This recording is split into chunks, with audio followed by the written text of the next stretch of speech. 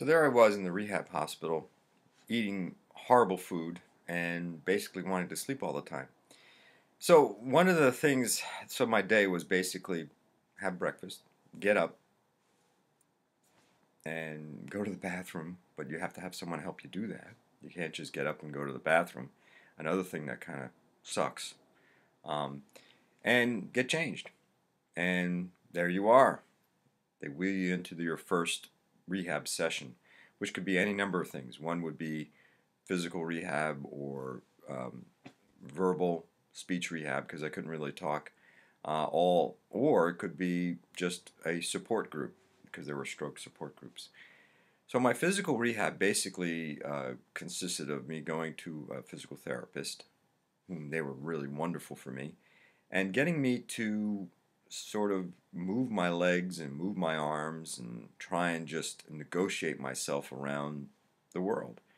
It started with laying on your back and having to do sort of exercises with your legs and your arm, and then sort of trying to walk. They would stand me, and I would have several of them help me stand, a belt around my waist in order to so they can hold on to secure me and just sort of walk. Now, this was very difficult for me to walk because I couldn't see the world very well. It moved a lot. So, and my vertigo was pretty intense, so it was very choppy, very difficult. I had to hold on to things, they had to hold on to me. But the thing is that they walked me.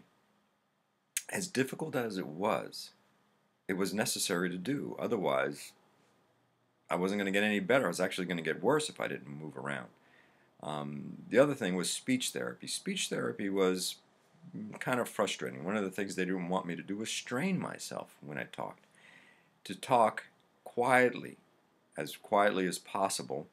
They also taught me how to, blow on paper, say words, and all this kind of stuff. It was very, it took some time, basically strengthening my voice.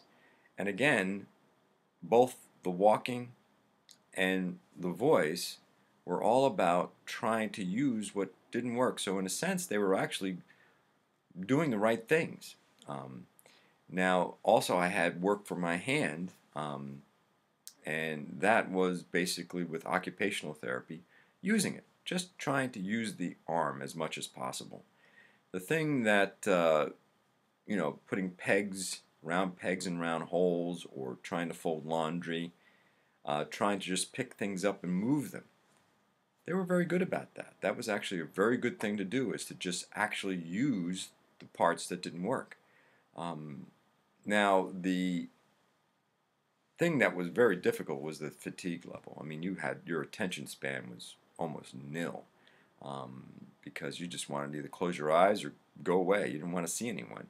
So they actually were in your face most of the time, which was actually good too. So after the therapy session, which usually lasts 30, 40 minutes, you'd be wheeled back to your room and I'd just want to sleep. But then they'd come back and say, okay, time for something else. Now, one of the most difficult ones were the support groups. You were put in a room with a bunch of other stroke victims, all of us in wheelchairs. And the room, unbelievable, was very hot. It was warm in there. And you had a person talking to you about your stroke, and they never had a stroke, so they didn't really fully understand what you were going through, and everyone was sleeping. All they wanted to do was sleep. You looked around and everyone was closing their eyes and in the wheelchair falling asleep. That was 30 to 40 minutes. Kind of tough. Now, the other thing was the visitors, which were great. Usually it was in the afternoon, because the morning was filled up with this rehab session. My wife would come visit me, friends would come visit me, and to tell you the truth, a lot of people came to visit me, and I forgot some of them. I forgot a lot of what was going on back then, and that's for another time.